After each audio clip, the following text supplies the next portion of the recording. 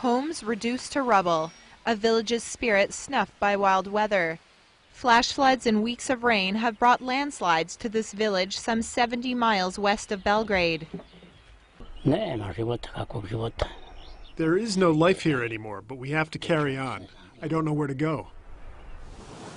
Days after floodwaters almost completely submerged central Serbia, over 1,000 landslides were triggered in the Balkan country.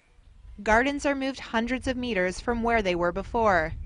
Without the help from the Serbian government, there's little small villages like this one can do.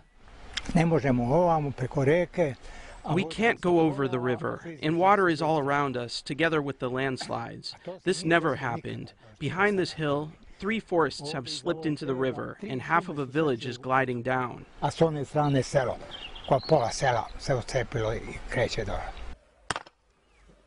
The village is now almost completely deserted, with a brave few carrying on with their lives. Meteorologists warn of more rain over the weekend and say smaller rivers pose a threat to flash flooding.